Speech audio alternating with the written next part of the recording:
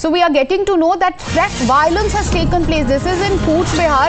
Government buses have been vandalized apparently by protesters. Even stones were pelted on these buses. Tanushree, bring us up to speed with the latest as far as Cooch Behar is concerned. We are getting to know that stones were pelted, and we have of course these dramatic visuals of buses which have been damaged.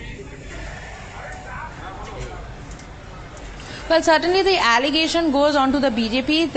It was alleged that by the locals that while the buses were trying to ply, the BJP protesters, they had stopped the buses, and while trying to stop the buses, because the driver was not stopping, they had hurled stones at the buses.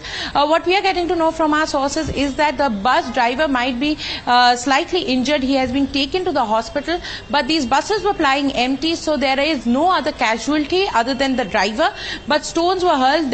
This is in Cooch Behar. Cooch Behar is one of the places where the 12-hour bandh is on, and the allegation completely goes on the BJP that they, in trying to make the bandh a success, had tried to stop the bus, and that is when the stones were pelted on this bus, on the state bus.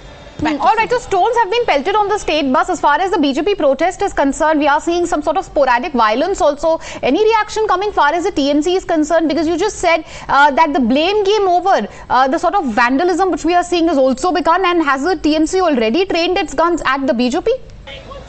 Well, certainly the TMC has always followed the rule that no bandh. We have seen that in the TMC regime of so many years that they have always stated that there should not be any bandhs. The lives of the common man should not be hampered, and that is what the TMC has done today also. They have certainly hit out saying that no bandhs are allowed. People should go about in their daily lives, but we have seen that the BJP on the other hand had tried to close down shops. They have hurled bricks and stones at state buses, but till now TMC has formally not released any statement, but certainly they do not support the bandh. That is one thing that the Trinamool Congress high-level sources have stated. All right, Tanushree, of course, as far as Bengal is concerned, we are seeing some sort of vandalism also there. BJP has called a 12-hour bandh. Situation still tense. Thank you for joining us with all these details.